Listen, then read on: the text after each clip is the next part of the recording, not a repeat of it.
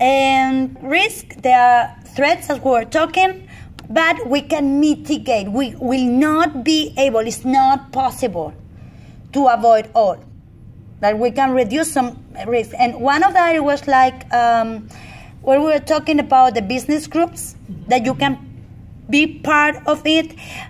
Important, super important, build local relationships, because the cultural aspect in emerging countries is very different to what you are just here in America or we are just in Europe. Okay, take your time, be patient.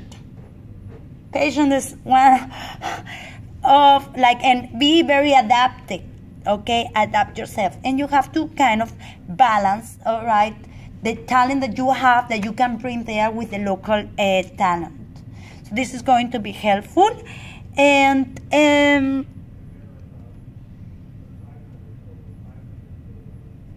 still we have here some of the threats. Okay,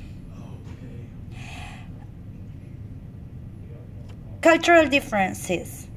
I'm going to do an activity here right now. You guys are going to do an activity, and then we break a little bit this part of soma theory. I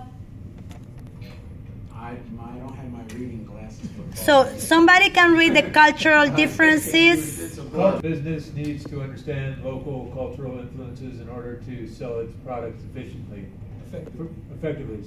For example, a product may be viewed as a basic commodity at home, but not in a target overseas market. Sales and market approach will need to reflect this.